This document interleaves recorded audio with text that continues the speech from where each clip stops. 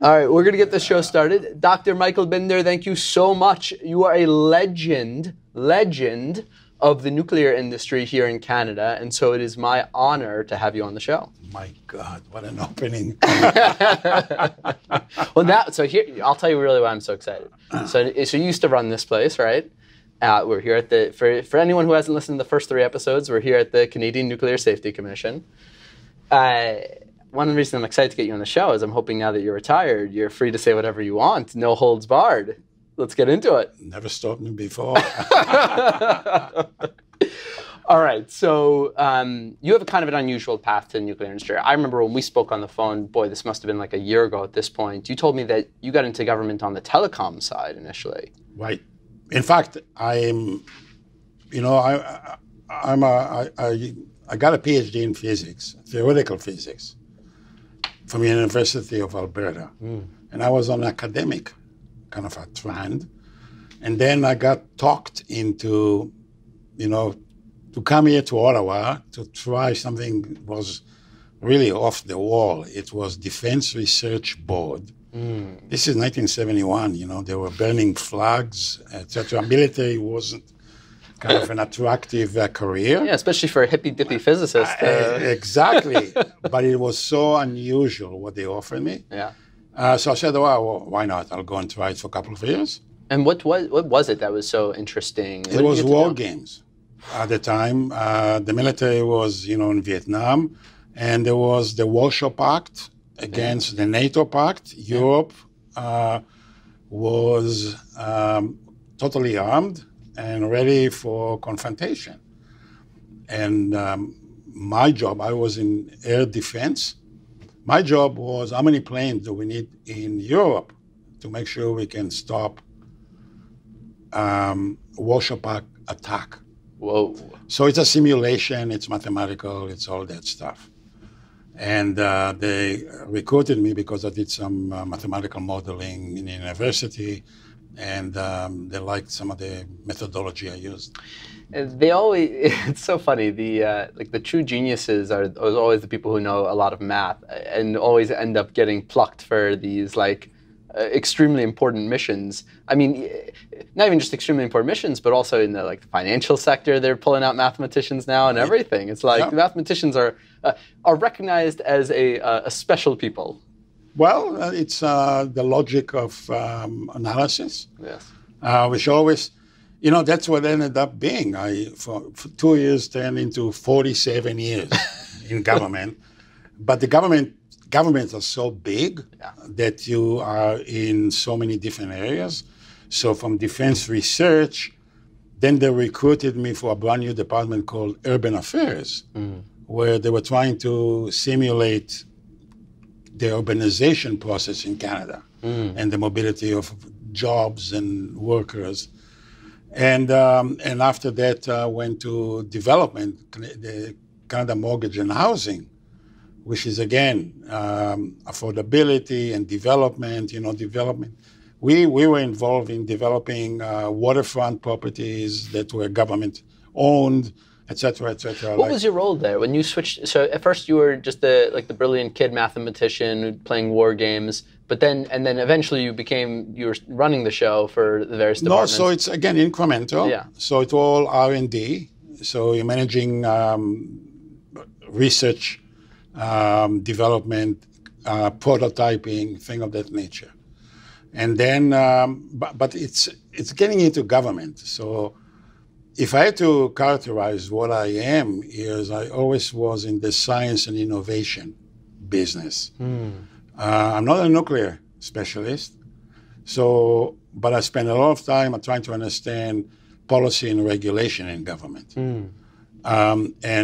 So I was in Central Agency, Treasury Board, which is in the U.S. lingo is like they're almost close to the White House and all that stuff. Learn how the government functioned, basically. But then I spent 20 years in something called Department of Communication and then became Industry Canada, where I was Mr. Telecom, really. And this is when the telecom industry was going through a huge transformation. So you talked about, the step function innovation. Yeah.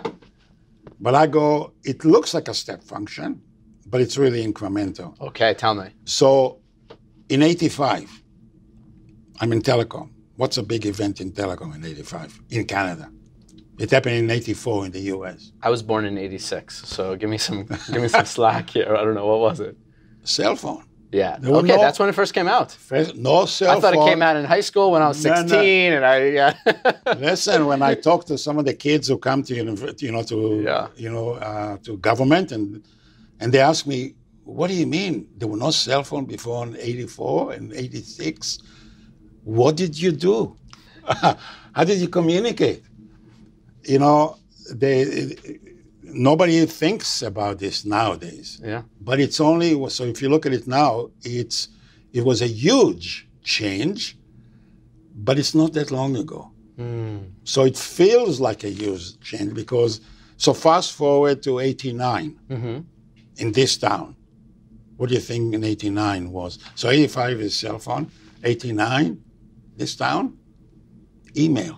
And it wasn't the Microsoft, it wasn't the internet, it was some, you guys remember, we used to call them, I can't remember, they were private, like Freenet. Oh yeah, I don't know. The bulletin boards. Oh, okay, message boards, yeah, we call them message boards maybe, yeah. Before, so this is 89, then you gotta go to 95, when the WWW came aboard, where the internet became a reality. Yeah. So between 85 and 95, it's not a long time for a major change. And I remember we were lucky at the time because we anticipated some of the revolution because I was in Department of Communication. My gang at the research laboratory, we were playing with wireless, we were playing with broadband, etc. So we knew because the cable guys were fighting with the telecom guys, and the wireless people were coming on the other side. So we had an advisory committee of the whole industry that we've created, and we talked about all those issues and how to get some consensus about all of this. So even then, we all knew something is happening, but we couldn't imagine an Amazon. Yeah. We couldn't imagine a Facebook. Yeah. Okay? But we did talk about government online. Early days. Is the government online yet? In fact, a funny story about this. We got a call from the White House at the time, and because we had a bulletin board for the government, and our minister at the time was decided he's going to be a champion of technology on this. So he said, anybody can send me an email. And it became known, and he would take, it was a whole story, we can get into that, because some of the long-hair hippies would send a note to the minister and they wanted an instantaneous reply, whereas bureaucrats don't work that way. They take the email, consult, write a note, advise the minister what to say. So there was, again, a shift in speed of reaction. Yeah. The White House phoned us and said, well, how did you guys do that, And they set up a kind of it wasn't a website, but a bulletin board that people can send email. And they got flooded. And they had an automatic reply. You say, thank you for you, et cetera. It didn't go over very well because the whole idea is you got to have some live person on the other side, right? Yeah, leave it to Americans to take it to the next level and then get angry if they don't get a response in 2 minutes. Well, the same here. It's the same thing. But I got to tell you, in terms of policy and regulation, the government of Canada at the time, maybe it's a luck of the draw, maybe we were at the right time, but we got a lot of buy-in. And as a result of this advisory committee, which was all the CEOs, the cable companies and the telecom companies were in the room with the labor, etc. And we decided on a game plan to roll out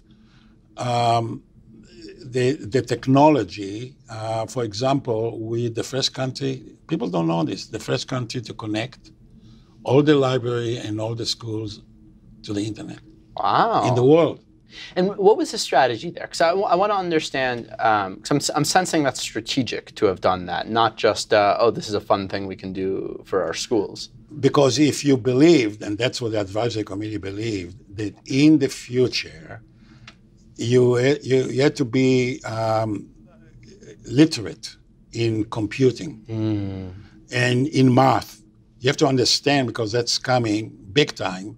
So how do you reach out to the kids? By the way, principals and teachers were not fans. When we approached schools, said, look, we want to give you a computer, they'd say, don't waste your time on computers, hire more teachers. And the way we snuck in, incrementally, by the way, we started with 300 schools, we went through the librarians. Because the librarians, they like access to information. Absolutely, and they had more technical savvy. Yes. And we did computer for school. We put a computer for school where all the surplus computers for bureaucrats got refurbished and sent to school. Because, you know, there was a cycle every 3 years you'd get a new computer, or every 4 years. But the computer was perfectly fine. Yeah, yeah. So we put in school some, instead of car shop, put a computer shop.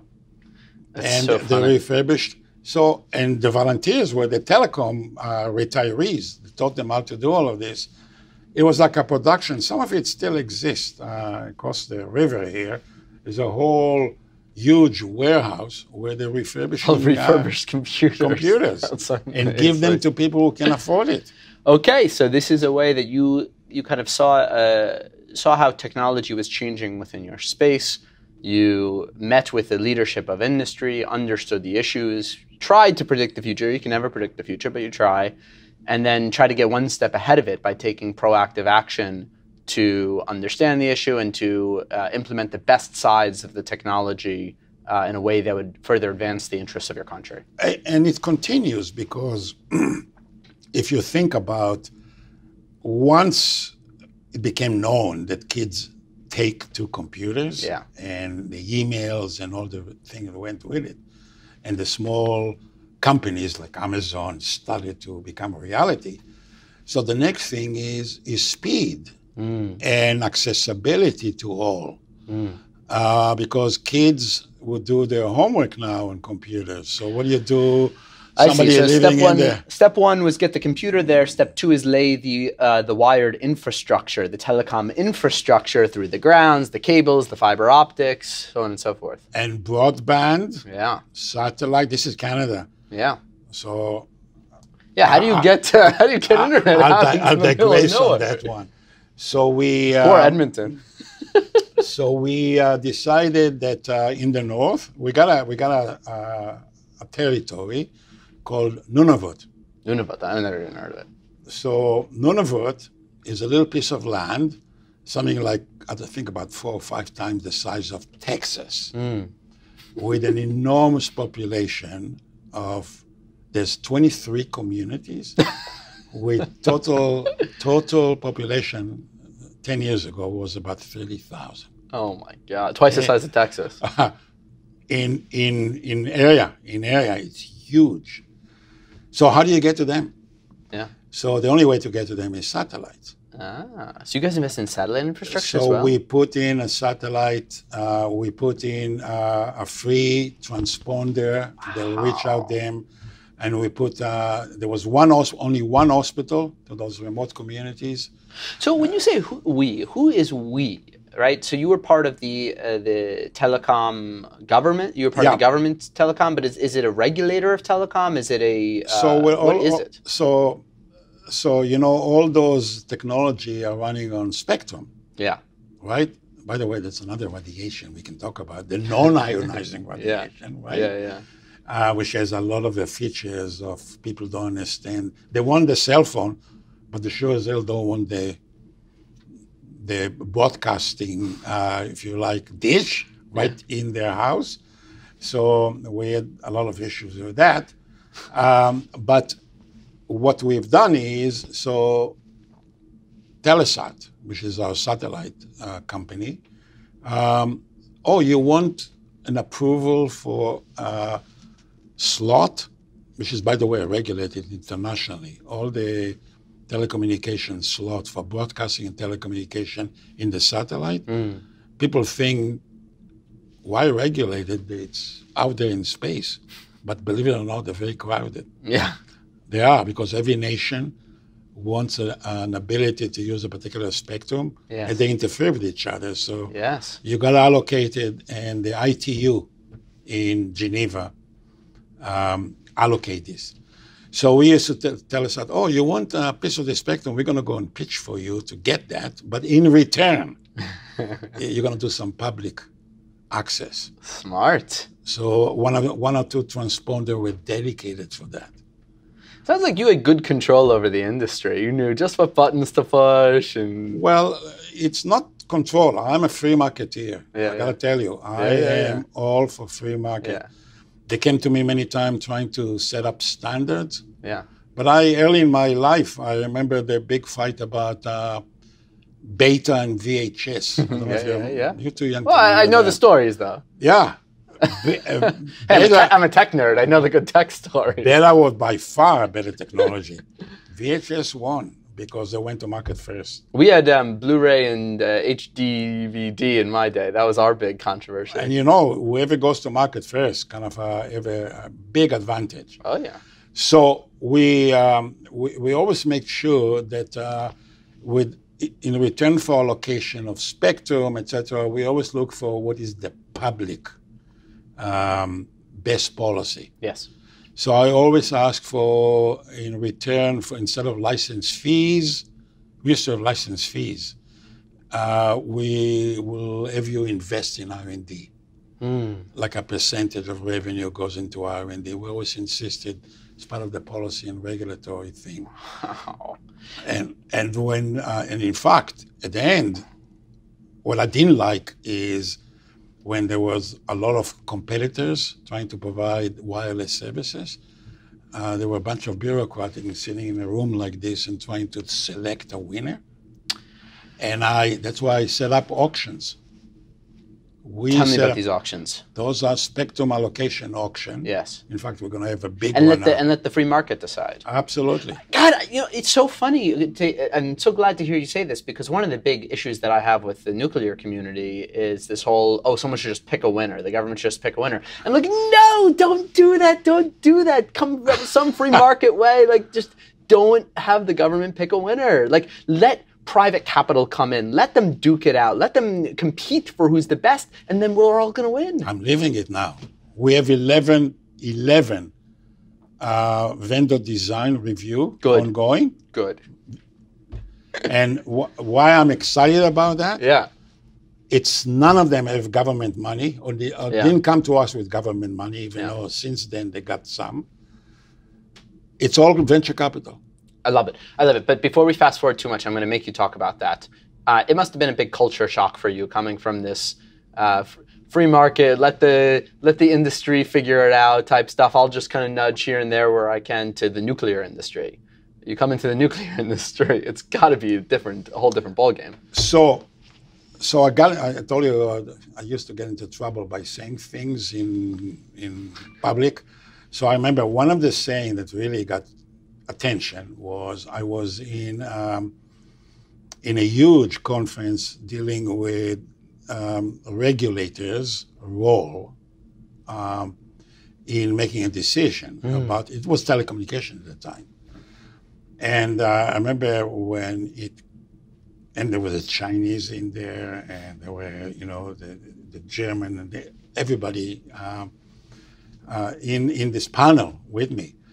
And I said, we got into a heated debate about the role, what the government should do, the government should pick a winner. And I said, you know what? My experience has been the government is really, really terrible at picking winners. And I should have stopped there. But I said, but losers are very good at picking government.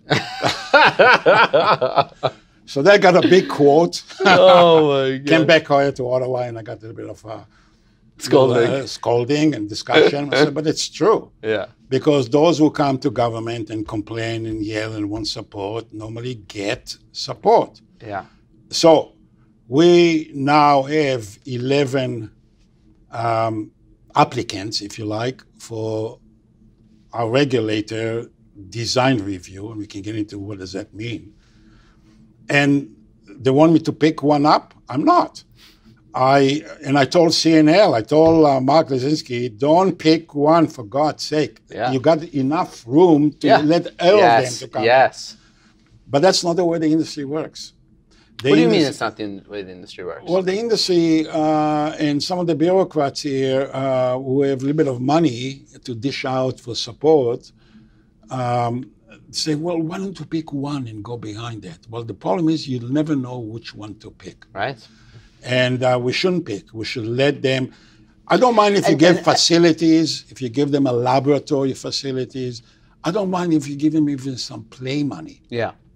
But don't ever think, so the American is putting into NuScale a lot of money, and they're putting in there, and they're going to build maybe the first model. So they are picking a winner in there.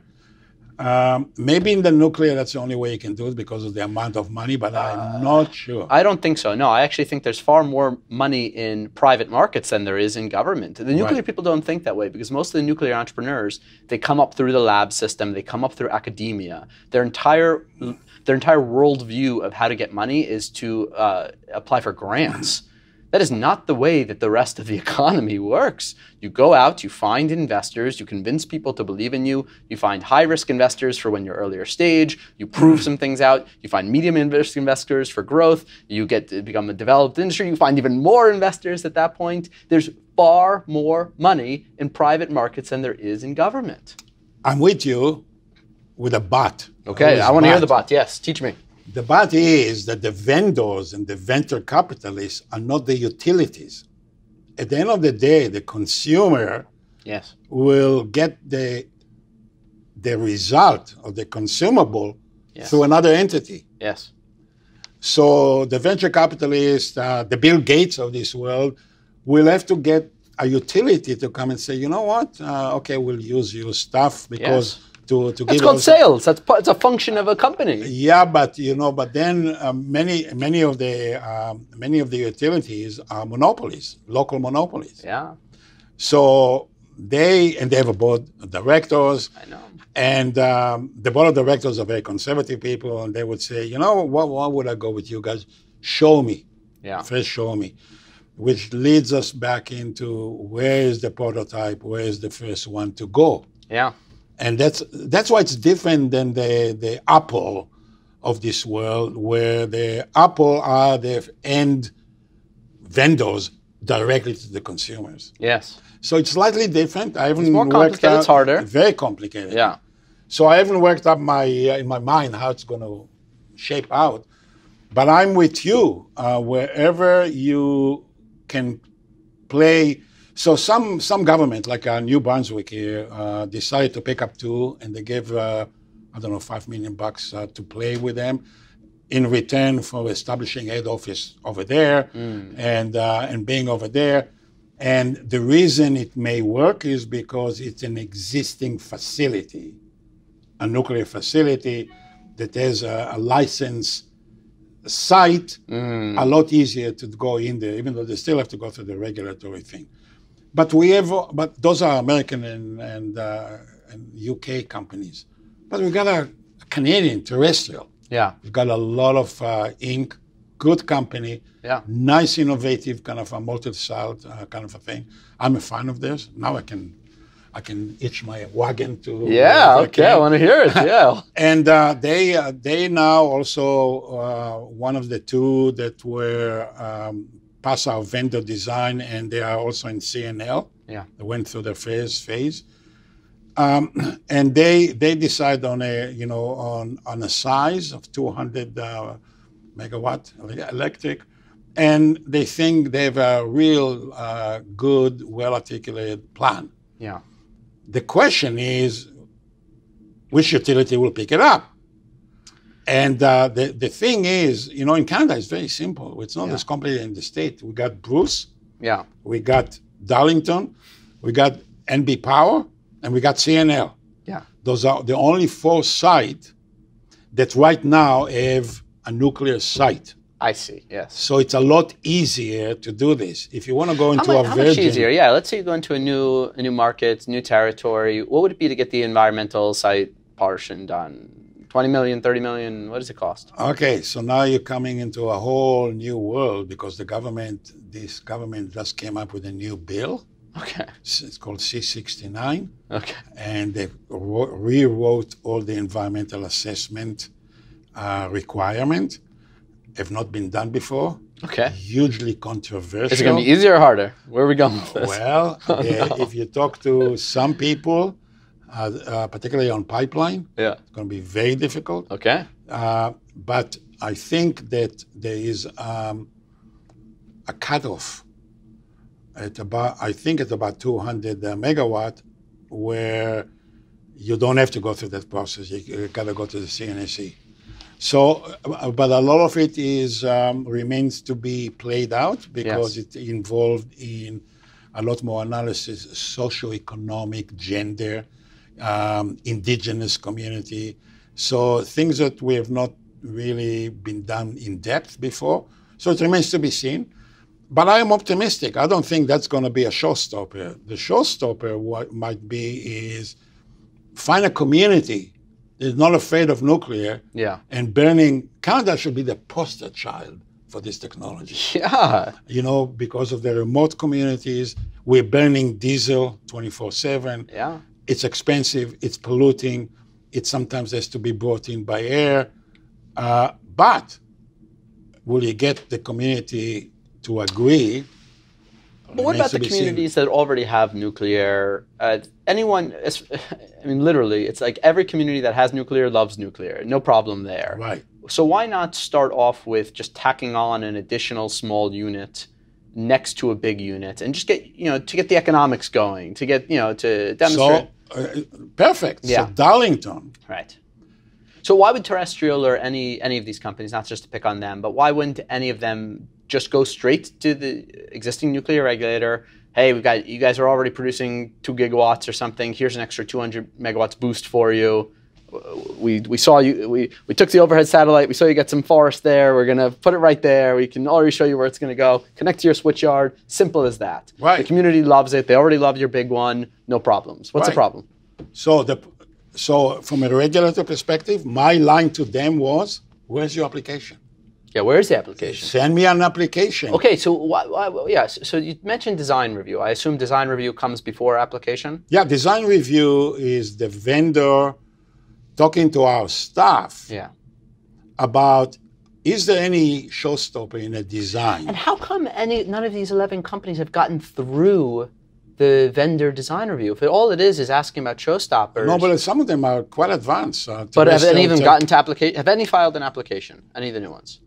So the design review application is separate from a license application. I see. Okay. License application. In fact, our lawyers make sure that the two are not connected because normally the license application will come from the utility. Does it have to be that way? No. Okay. If you want to be build, own, and operate. Yes.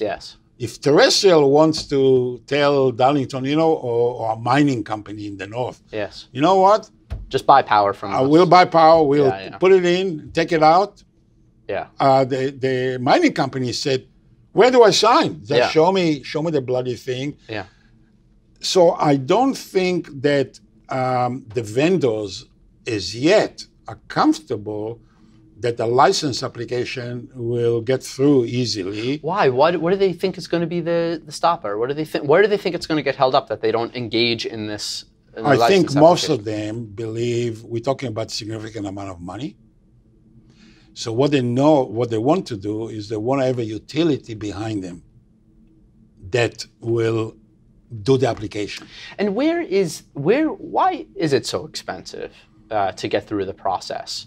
If you're able to you already had your engineers design it to be safe, right? They designed the system, they considered factors of safety, they did material calculations, they did stress. In order to get your engineering design done, you had to consider safety throughout the entire process. Absolutely. Why not just document that as you go through the process and then hand it over to the regulator and say, read this. We made very clear assumptions on material strength, very clear assumptions on what would happen in this scenario, that scenario. Why is it a many-year process as opposed It's to... not many. It's as fast as they can deliver the documentation to our staff, as they can look at it. So what are they afraid of? Why are they afraid that it's going to be so expensive if it's going to go fast? It's not that expensive because we charge for the vendor design.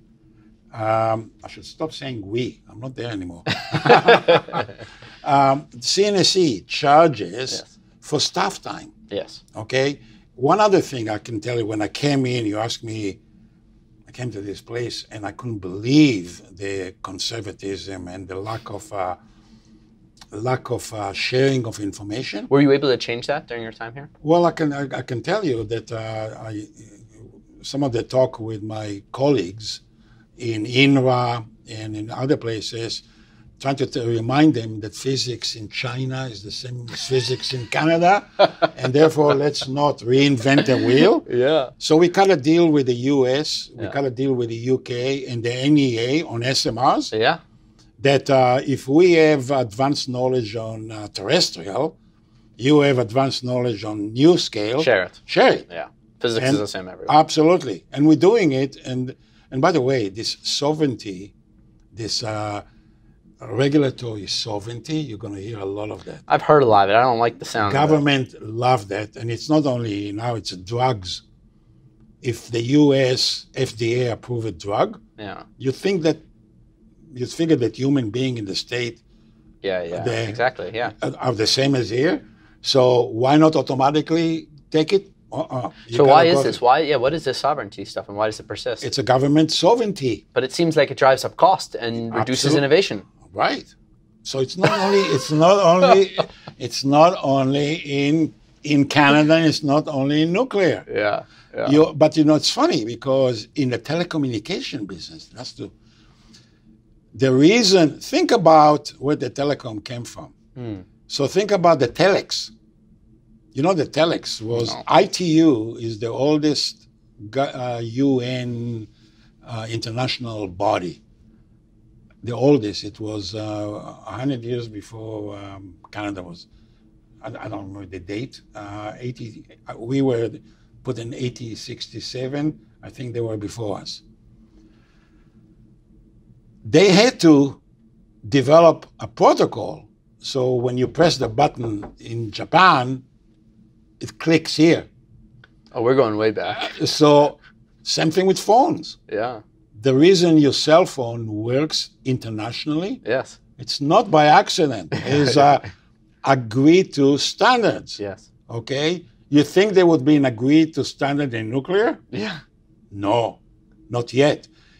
If SMR are going to succeed, their standard got to be internationally accepted. So terrestrial, accepting in Canada, let's say, on their standard, we got to overcome the prescriptive notion that the U.S.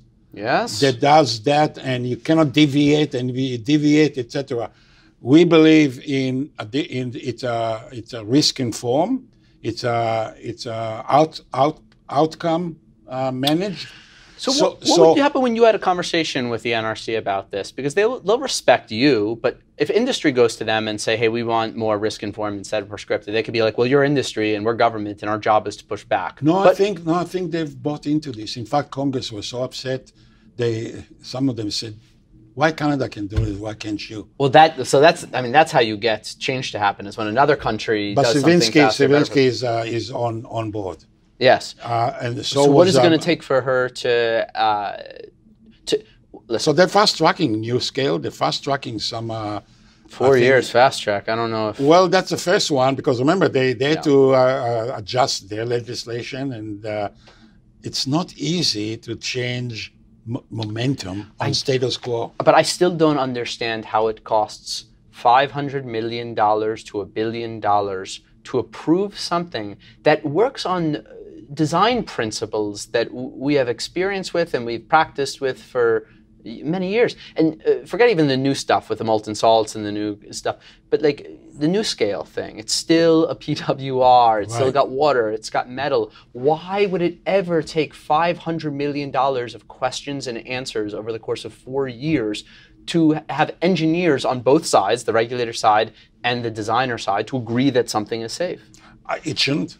In my view, if we're talking about, unit underneath the build and operate, and 500 million to $1 billion max, if it's going to go beyond that, it's not going to happen. Because if it's going to be a lot more than that, they all want to get the bigger machines. If SMR, it kills the whole principle of SMR.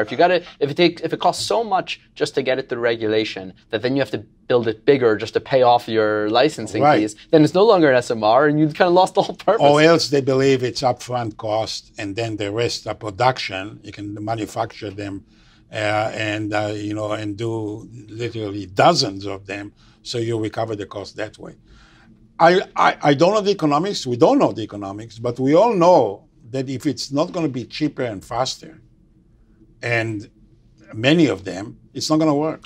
Okay, so what did you see here that you would, that you think even maybe the vendors here were being too conservative on, that you think they should have done to make things go through faster? So I don't think it's the vendors. I think it's the utilities. Utilities? Absolutely. There's only... Okay, so explain to me then how the utilities play a role here. So the vendors want the utilities' money. They got the money. Right. So they go to the utilities and say, hey, will you file this application for us?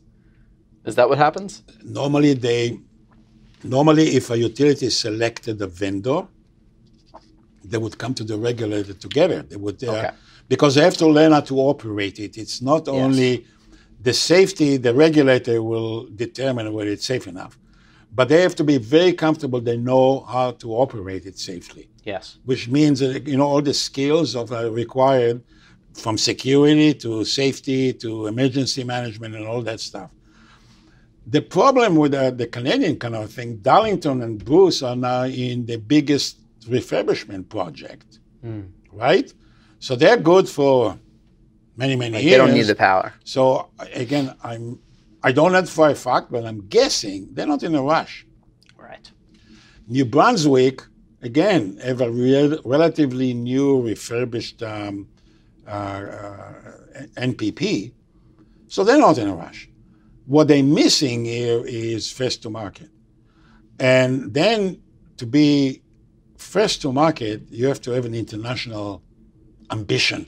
Yes. Because if you're not first to market, if you don't care about the international to market, you can do what everybody said, I'll wait until the Americans do this. Do utilities in Canada invest in infrastructure projects outside of Canada? In the US, we used to, and then when the Enron scandal happened, all the utilities just pulled out of their foreign infrastructure and asset investments. What happened? Does Canada policy? No, SNC-Lavalin is the one that takes the CANDO technology and sells it around the world. And sells around the world. But they're not a utility. They're a constructor. Well, are there any utilities here that sell assets across the world? No, they try to. But but that's the issue. But we know who does that. China, Russia, Korea. Yeah. And again, relying on my telecom business. Yours truly, so again, I'm dating myself. I think it was 80, where was Tiananmen Square? About 2 years after Tiananmen Square, the world decided that maybe it's time to sort of start talking to the Chinese again.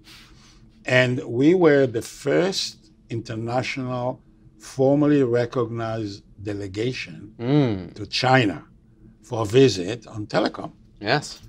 And it was, the minister was Perrin Bedi, in fact. And at those days, China penetration of telecommunication was 5-10%. Beijing had telecom, but all the outside, it's a big country, very big country geographically. There was no telecommunication anywhere. And the minister said to me, you know what, we have a 5-year plan. And they actually started to do this. And every year they roll out enough infrastructure the size of Canada.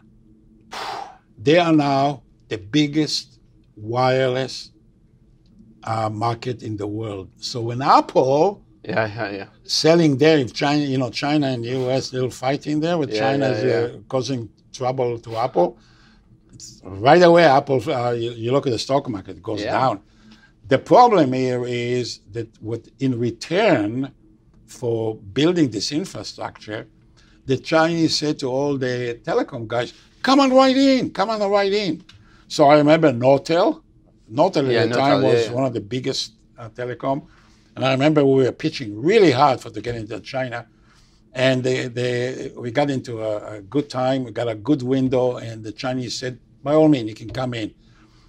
What we want you to do for us is you're going to set up a university and teach us how to, to build and service those servers of telecommunication.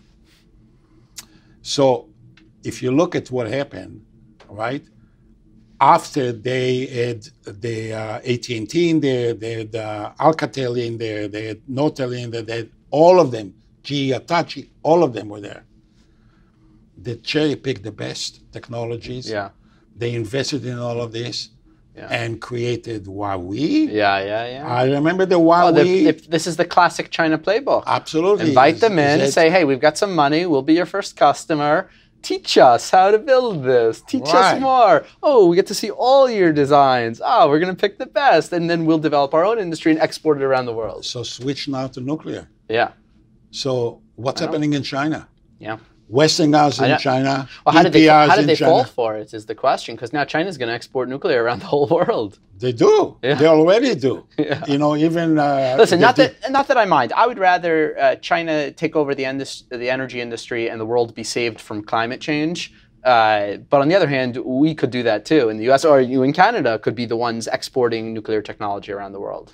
But, okay, so I'm with you. But the point is here that the Chinese has ambition to become international. Wait, so we're not ambitious in the Western world? We're not. Why? Why? Well, look, the US and Canada were the place where innovation occurs in telecommunication. Yes. Cell phone and all this came from the US. Yeah. Okay, from the AT&T labs. Yes. Nortel here was also one of the kind of pioneers in all of this. So good jobs, good R&D, good all this. If you want to do that, you got to foster innovation and competition internationally. Otherwise, you are a consumer of somebody else's technology. Right. Nothing wrong with this, but to give up the whole field of innovation. Crazy. Yeah. So we got to become more ambitious. Absolutely. So it means, but where do you see the utilities doing that? No, utilities are the only thing as conservative as nuclear are the utilities. Well, you see, Westinghouse used to be a big ticket item in there. GE, all those. Look what happened to them. Yeah. So coming back to what happening in Canada now is what I'm afraid of is that we would lose whatever advantage we had by having those vendors come to us first. Yes. And we look at the technology and taking advantage of this and building first to market with all the risk, but all the benefits. If we don't do that, then we will wait for somebody else to do this. Okay, so what do you want action items moving forward to not let that happen, and to instead be able to take advantage of the brilliance, the innovation, the technology, the hard work, the laying the foundation? What do we need to do to make sure that we can take advantage of that? So, in all the free market, the government has a big role. I mean, even in the state, internet happened with ARPA. You know all about ARPA. Yeah. And still, everybody think about the Silicon Valley as something that was created over the blue moon.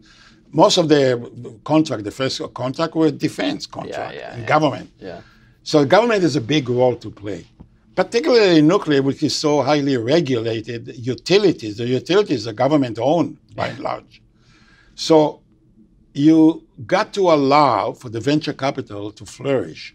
But the venture capital wants to see some symbol of interest and support to get politicians to say something nice about nuclear. Why is that, though? You can get them to say nice things about coal, about oil, about gas, about toxic solar panels. You get them to say nice things about everything. Why can't we get them to say nice things about They're nuclear? afraid of nuclear. Why? Well, it's the same. It's built in from radiation, war, mushrooms. This bomb mushroom. But other industries which also have these built-in negative qualities about them or built-in negative perceptions about them somehow still manage to do it. They hire the best lobbyists, they hire the best marketing people, they say what needs to be said. The textile industry, the chemical industry, they do it. Like, people don't like chemicals, but somehow they're able to hire the right people and just get it done. It doesn't have the same, it doesn't have the China syndrome. It doesn't have the Omer. I mean, they call me in some public hearing, Mr. Omer. And if you look at what can you know anything about nuclear is from something like that. I have people come in front of me all the time that says 1 becquerel can kill you. 1 becquerel can mutate my cell, and I get cancer, and it'll kill me. But so there is a built-in fear from there, and you cannot, for whatever the political calculation is, that there is no payoff for them to be supportive of nuclear, even though Ontario is my real. I'm really annoyed with Ontario. If there was one jurisdiction that should brag, beside France, by the way, France is also about 75% nuclear. This province got rid of coal because of nuclear. It's a shining star. Nuclear now is 60% of electricity, more than 60% is nuclear. Yeah. Together with hydro. Yeah. I know, you're 100% we are, I think, about the 80, maybe 70. Okay, so why isn't even the premier, the previous premier, they went to Kyoto, didn't say boo about nuclear? Yes, but it's still our fault because we have to convince them to do that. So we have to find the right guy who knows the right guy to pull him aside and say, listen, this is a huge opportunity. It's an opportunity for you to show world leadership in the environment. It's an opportunity for us to create a market for products that we can sell around the world. Someone has to get through to the premier. Right. And that's our fault. We need to do that. We need to hire his cousin or something who can get us in the room with him. So it's funny, that the last prime minister in Canada that did this was Jean Chrétien. We went to China and sold them 2 can-dos. In fact, one of his political jokes is against Harper. Yeah. He said, when I went to China, I got them to buy 2 can-dos. This prime minister goes to China and he comes back with 2, what they call them? I'm having a senior moment here. The little bear. The Chinese Panda bear. We'll edit the joke together so it comes up. When this prime minister goes to China, he comes back with 2 pandas. So can-do versus pandas. So it was kind of a cute little thing. But Harper was actually in supportive of nuclear because we cut a deal with India on selling uranium and having a nuclear bilateral arrangement with India after many, many years. But politically, for whatever reason, on both sides, I was disappointed with Obama. I was very disappointed with Obama. And you know who he had? He had Ernie Moniz as his, another physicist, head of a nuclear department at MIT, as his chief energy advisor, essentially. And I'm more disappointed with Moniz, that Moniz couldn't get Obama to go more nuclear. So we are very good at speaking to ourselves. Yeah. You go to any conference and we hold hands and we all agree, etc. We are not very good in getting into, for example, we're going to have an election now. Yeah. You're going to have a big election. I've never heard anybody ask a question of all this Democratic candidate. Yeah. What's your policy on nuclear? Yeah. Crazy. Well, why don't you ask him to ask some of those? So I got one. I got one on my show. So we wrote to all of them.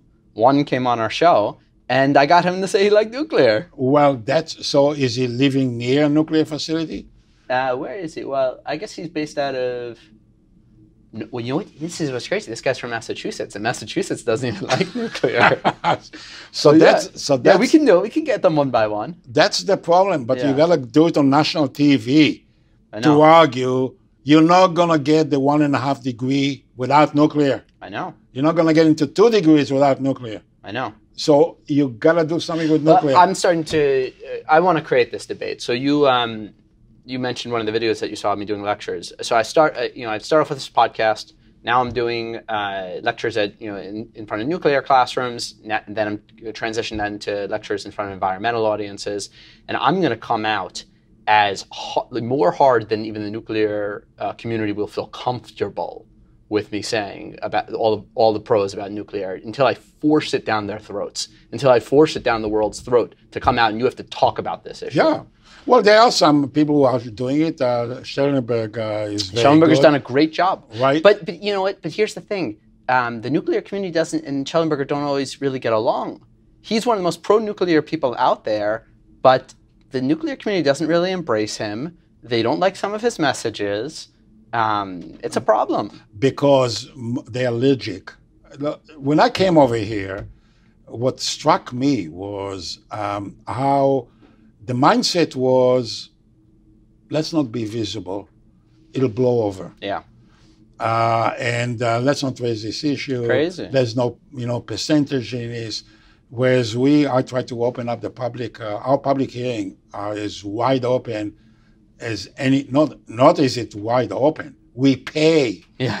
I've people heard about to come this. Yeah, in, it's great. and no matter who they are, and Yeah. they want it, they get the time. And so far, we were able to accommodate anybody who wants to come, Yeah. even some of your friends from down south, Yeah. who are anti-nuke, beyond nuclear, and all those guys Crazy, yeah. came over here to give us their advice. Yeah. So we have a very wide open kind of a thing, but it still doesn't resonate with the general public, even though on polling, Yeah. it's got a little bit better over the years, actually. Can I tell you why I think it is? I've been interviewing not just nuclear people, but psychologists and sociologists as well. What makes people afraid of something is talking about safety.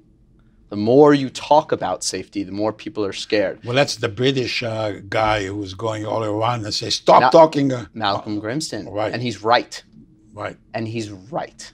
And you know what's even worse than that, and this is, as Malcolm Grimston hasn't even gone this far, but something else that I've discovered, it's not just talking about safety.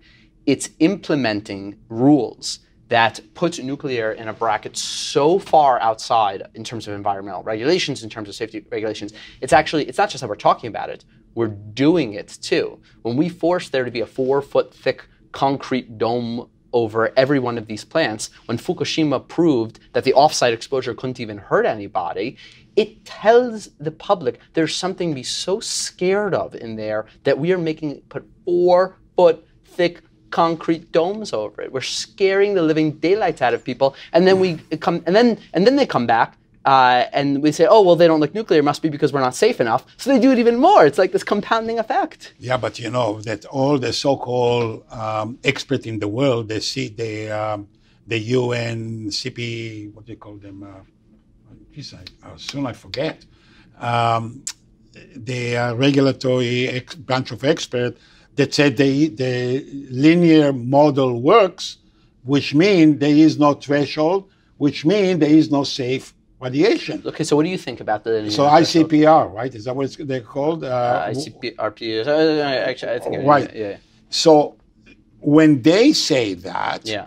and they post So why did their they say innovation, that? well, because at not one true. time, because they couldn't prove. We have a couple of very outliers, people who said not only is it not true, there is a beneficial effect, the hormesis kind of a thing. Yes. You think you can sell that to a bunch of scientists in the world? I don't think you can sell a bunch of scientists, but if the hormesis people are correct, that is the way you sell it to the public. You show the public confidence, and you say, not only is a little bit of radiation not bad for you, it's good for you. But the nuclear industry, if I were the nuclear industry, Yeah. and there was a small percentage Yeah. that it's true, Yeah. I would pour millions of dollars No. to prove it. I don't think so, because what the nuclear industry has been selling for the last 30 years is safety equipment, safety services, radiation protection services. No, but the point here is that there is a level in which you shouldn't worry about it. I know. Trust me, I couldn't agree with you more. But the industry as it exists today does not sell nuclear power plants. No, but they sell radiation protection. No, but that's what caused the Japanese to go crazy and keep the treaty of water in there instead of letting it go to the ocean. That's right. And it's been a $200 billion boon to the nuclear cleanup industry. The nuclear industry makes its money off of selling fear, off of selling safety, off of selling radiation services. That is the nuclear industry. The nuclear industry that used to sell power plants died in 1980. No, I know, but so if that is true, then so they don't want to advocate for the. No, but it'll be diminished, because if the industry dies, you have maybe not in your lifetime, but it means that there is no future. I get it. It's totally counterproductive for their future, but the way that the organizations are set up today, the Westinghouses, the GEs, all of these companies that sell nuclear stuff, they are single-purpose organizations to sell safety. They're not single organization purposes to sell nuclear power plants. Well, look, we are a safety organization. Right. It's built into our legislation. It's in our title, Canadian Nuclear Safety Commission. Yeah. Right. Which means that, so post-Fukushima, Yeah. okay, what did we learn from Fukushima? That the shit happens, Yeah. excuse my language here, Yeah. and you cannot anticipate everything. Yes. So I started asking, when I go into a hearing, they're giving me all those low risk, low probability, and I said, I don't care about all of this. Doomsday scenario, it's now known in Canada as the doomsday scenario. I always ask, I don't care. Yeah. So there will be a tsunami in Lake Ontario. Yeah, exactly, right? exactly, yeah. Tell me that you can shut down the machine. Yeah. And all it meant was that you had to bring a little bit more pumps and hook them up to the core so you can actually shut it down. And if there's no road, you helicopter, etc. That's all it takes. I don't care about anything else. Yes. So rather than worry about about fine tuning down to the last microsievert, Yes. I rather do. You know what? Doesn't matter what happened. We are safe. Yes. That's the message that we've been trying to convey to everybody. And also the other thing that we've learned is what to do about emergency planning. Not that we were worried about, because we know we're going to shut it down. Yeah. But it wasn't worthwhile fighting the fact that there's no KI pills around the facilities. So I forced the health authority of Ontario. Yeah. You know what? You buy enough KI pill and send it to all the communities over there. So everybody gets it, for 5 years, a little box, and here's, in case something happened, here's for your kids. Yeah. That took away a lot of the aunties concerned with this. You put the two together, as far as I'm concerned, we have a pretty good safe, and without putting extra requirement on the operators. Why it's so hard then for a new reactor vendor to come to you guys and say, hey, listen, here's our pumps. We got some extra pumps. We got the iodine pills out there. Why is this going to take more than a couple months? On the new one, it's not going to be a problem, particularly if they're going to. So Darlington is a really interesting case. They have a license to build right now, Okay. valid license to build. Okay. It was to build, in fact, it wasn't design specific. That's what really makes us different than Americans. Okay. It was Site license, yeah. bounding parameters.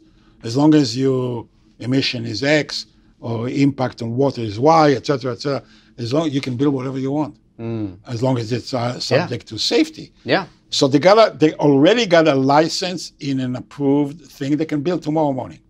So what is stopping the reactor vendors from showing up and saying, you got the license, we got the technology, let's make it happen? No, but they got to agree that they have the technology. So they don't know which technology to choose. And that's full circle. Yeah. That's what I'm worried about. They are worried about which technology to pick. So why don't you show up at their door and beat some sense into them? You got the credentials, you got the expertise. You make it happen. Get out there. Do you know the guy? Do you know the head of Darlington? Yeah. Okay, give him a call. Say, come on, I'll help you pick They it. know. They sit on board. They sit on board of directors of the new technologies. Okay, so why? They What's the sit holdup? on terrestrial, for example, both OPG and. So what's the holdup? They want proof of concept. You know, I gotta tell you, I don't know how the NuScale got the Valley people to the utilities to actually agree to The build UAMS one. people, yeah, I don't know either. I don't know what they've done. There must have been some pretty arm twisting, et cetera, et cetera. They need to do something here, and I just don't think that the timing, because they're up to their eyeball in refurbishment, which is a huge project, which will go them for another 60 to 70 years. So they have no incentive really to build a brand new kind of problematic. So what's the next best I think path the best then? bet is CNL. Yeah, build a prototype there, you're saying. Yeah. Will they buy the electricity? Are they going to guarantee that they'll buy the electricity? Well, that's again the debate with CNL. CNL wants to build a real prototype of an actual, electricity generating machine. Yeah. Whereas I thought they could quickly show a prototype to show the technology works. They'll have to Mark will have to make a decision by himself. There's a big debate in the industry about what kind of, but if they agree with us and they'll have 5 or 6 of them, let 5 or 6 it would be great. Yeah, whoever finishes it first who gets the contract, the PPA contract. Or can show that they have a good technology. Yeah. The other way is to pick up a community or a mining community in the north and gamble on a company trying to play with this, and maybe doing the build, own, and operate. And what about just finding a coal plant somewhere that's about to shut down and putting it right next to there on that site? Is that the site will be the same? They still have to go through through an environmental assessment of some sort. Remember, the environmental assessment is also a lot of the indigenous community are fearful of that.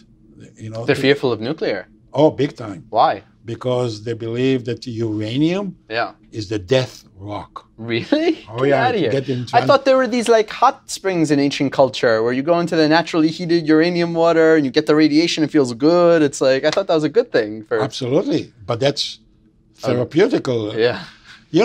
It's funny because when I came into this place, you never asked me how I went from telecom to this. I asked, you just went on whatever story you wanted to go on. No, that was the previous, tell me the story. The previous president wanted to trouble an isotope production. Okay, she stopped producing the Moly 99. There was a big fight with ACL about whether ACL doing it safely or not. And because of my regulatory background, they said to me, go in there and try to help just stabilize the thing. So I was going to go for 6 months and then go back to telecom. But the industry approached me to stick around. And I found it fascinating because, again, it was science. Yes. It was technology. Yes. And I always was in technology and science.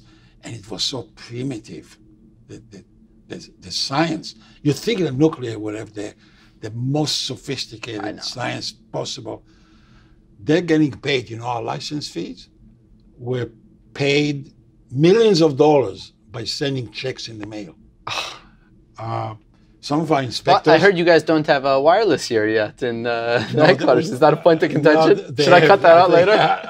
I think they have them now. Took a while. Our inspectors, our inspectors will go into the site.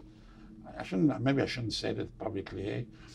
You're retired. You can say whatever you want. They actually, had to have copies of the reports. Yeah. One to headquarters, one for them, one for the licensee that they inspected. They were using carbon copy. Carbon copy. You know what carbon copy is? Yeah, I've heard the legends way before I was born. So so it was amazing to me that they were not. We were Why is that, allergic though? to Give innovation. me a reason. Give me a reason. Because- but nuclear is a magical technology. When people first discovered you could create, you could commercialize nuclear energy, that was like the future. I mean, that was you were gonna have buildings flying around, space station. I mean, literally, this was the key to the future. How did this magical technology, where all the smartest and the brightest engineers on planet Earth felt like naturally inclined to go, how did it end up with carbon copy? Well, because of complacency. When things work, what's the saying that goes with it? Don't screw it around. Yeah. Don't It don't works. broke what ain't fixed. Or Right. don't fix what ain't broke. Exactly. Whereas revolutionary kind of technologies, in fact, are disruptive. Yes. They break the old style. So this community is allergic to innovation because but that hurts my heart. No, but remember, if you tinker around with a valve here somewhere in this complicated machinery, Yeah. you got all of a sudden simulate and do all the probability safety analysis Yeah. to try to figure out, well, what's the cause, blah, blah, blah. It's complicated, yes. But it's no excuse not to try to put wireless monitoring, using drones to see what's going on, using the digital technologies. I'm doing a tour of Pickering, which is an old machine, and I hear a young kid with an old engineers arguing, and I said, "What is this? This is obsolete." I'm looking at the control room.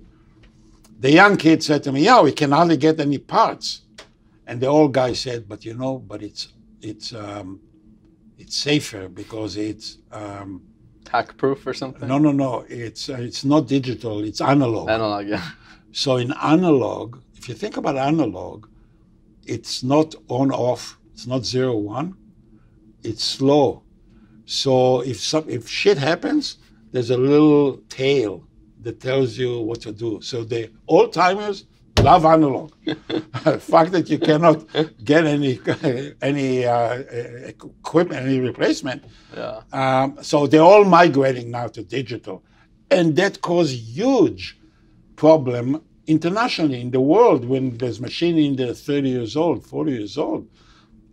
We have old technologies and really hard to replace.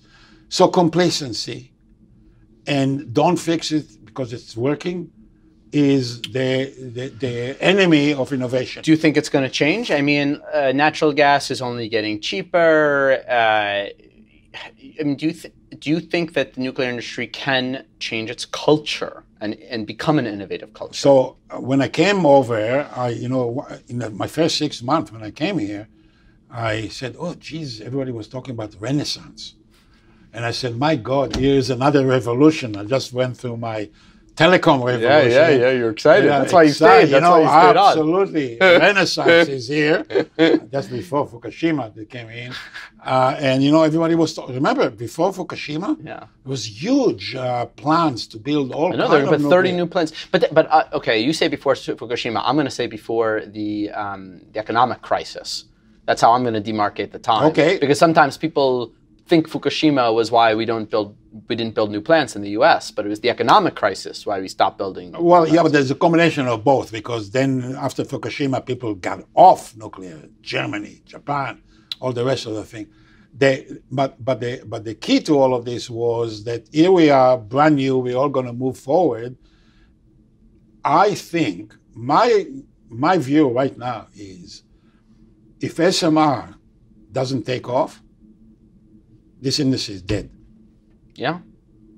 Because they will look after the Finnish EPR, the American EPR, the American construction, Yeah. the costs were outrageous. Outrageous. Who's going to finance this? Nobody. So the point here is you got to have a completely different structure and financing. I'm terrified. So listen, economics can end industries, and it's ending the old gigawatt scale industry. I'm afraid it might end the SMR industry too if they can't compete economically. They've got to be economically viable. But there's certain things that. So I just had a conversation with Ramsey a minute ago, and one of the things that he said, which like I get it, I get why he feels so passionately about it, but I cringed when he said it, is that he said a nuclear regulator has the authority to walk in and on any single person, any regulator can walk in and shut a whole plant down. Right. That kills the economics. If I'm an investor, I don't want to go anywhere near a plant where a regulator can just come in and shut me down. Well, unless you're prevented of losing your asset. But industry is really good at preventing losing the assets from an economic perspective. We're counting on it. So in our safety model, yes, first line of attack is the operator. Yes. We're the second. Yes. So we are there to make sure that the operator is allowed to do whatever he needs to do to save the machine until it's not salvageable. And then we say, shut it down and kill it. I don't care if you lose it. Yes, but my... my fear is that, listen, regulators are trying to do their job well. They are tasked with safety. They're not tasked with making economic calculations. And so erring on the side of safety, they'll be able to they'll be shutting down plants before it gets to the point. Well, let's put it this way. We never shut down a plant. We always gave them warning, said there's something that needs to be improved. We temporarily agreed that they need to do something to shut down temporarily, to change something, etc. But it's all with almost a But in the U.S., agreement. maybe not in Canada, but in the U.S. we have. In the U.S. we've shut down plants to the point of them not being economical anymore.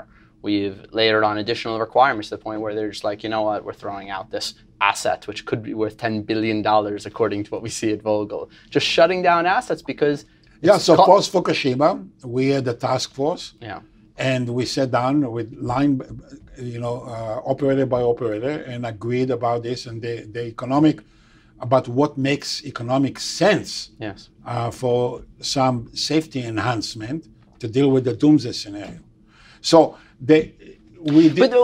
But the doomsday scenario, if Fukushima proved that the worst thing that can happen to a light water reactor is nobody dies, why is nuclear still in the class of this is a dangerous thing? So, for example, Pickering is right smack in downtown Toronto. Yeah.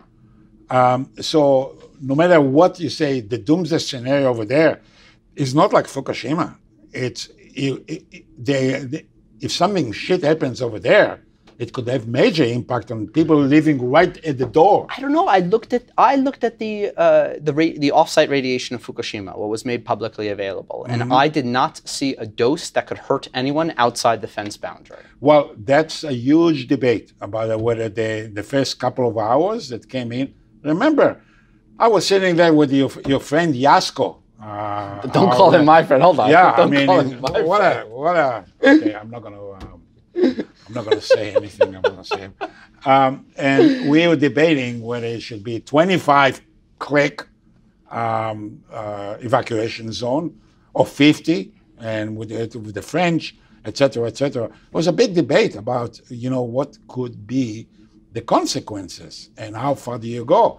And all the embassies in Tokyo were worried about what are we going to do with the kids because the plume is coming to Tokyo. It was huge.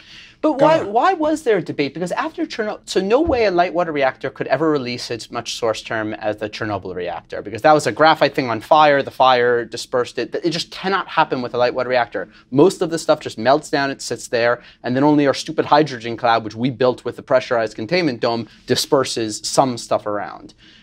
Why is there even a debate amongst the nuclear community how much potential radiological hazard there would be? We know, and even in Chernobyl, if all we did was not let the kids just drink the cow milk, right? Or we gave them the iodine pills, 0 people would have gotten hurt outside of Chernobyl. But those people who were actually trying to, in Chernobyl, were right at the plant. On the site, on the plant. Right, so we should draw a distinction between on the plant and off the plant. Yeah, but remember that at Fukushima, the wonderful design, the think GE design, where the fuel is on top in pond. I don't know who came up with this incredible, stupid design.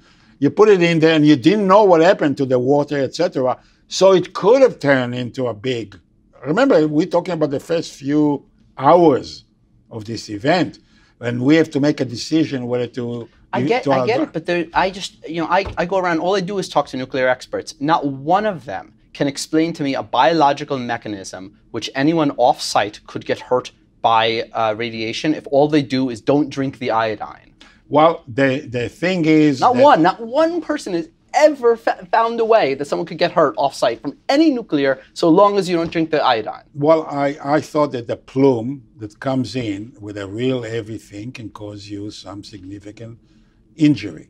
Now, plume moves, so it's a question of dose and time. Yeah. So I don't know. All I can tell you is that we all talk about evacuation zone. I think evacuation should be off the table. Evacuations kill people. We know 100% that evacuations kill people. 1,000 elderly died in Japan from evacuation. In Pickering, you're not going to get away without some evacuation plan. We evacuated because a truck of a train came off and released some fume. Yeah. And the whole community had to for the same reason it probably be dispersed and would be no real serious injury. Nevertheless, you do this. It's sometimes even if you're right and there's no injury, it's the abundance of precaution, as they call.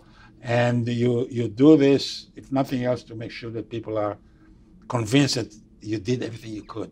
Yeah. Sometimes that kind of philosophy reigns here. It's the same thing that you have evacuation zones and secondary, first, etc. Because of the plume migration. There's a whole simulation about what happened to the fume, how long it stays, what the impact on food, etc., that goes in there. Till this day, they were talking about some, in the UK, some sheep that still has a higher dose, and it still plays in the press, oh, don't eat that and don't eat there. When Fukushima happened, on CNN and on our own television, there were so-called experts telling Canadians, don't drink milk and don't eat apples. That in Japan, still in Japan, when first traces of isotopes from Japan was detected in BC, people self-medicated. They went to the pharmacy, they bought KI pills. We had to send a doctor over there to say to them, don't do it. There's absolutely no Too much iodine. You don't need that much. We put it in the salt. There's some side effects also. Yeah. So just don't do that. Yeah. But that's the way life is. People see what they see, and some people take their own kind of measures, whether they're right or wrong. In some of our public hearings, you heard some amazing misinformation. And I remember I used to ask some of them, where do you get this stuff? And they say, well, it's on the internet. Yeah. In Canada, they did a recent poll, it's about a couple of years now. The one number that stuck in my mind, there was about 46% that actually said science is a matter of opinion. So, how do you deal with that? I don't know. So it's the same thing that you deal with vaccination again. You got to continue to hammer the truth and hope that over time it'll sink in. We could talk for hours, and someday I hope to continue this conversation. But for now, thank you so much for everything that you've done for the community to encourage innovation in this space. Thanks for taking the time for me. And until next time, Michael Bender. Pleasure.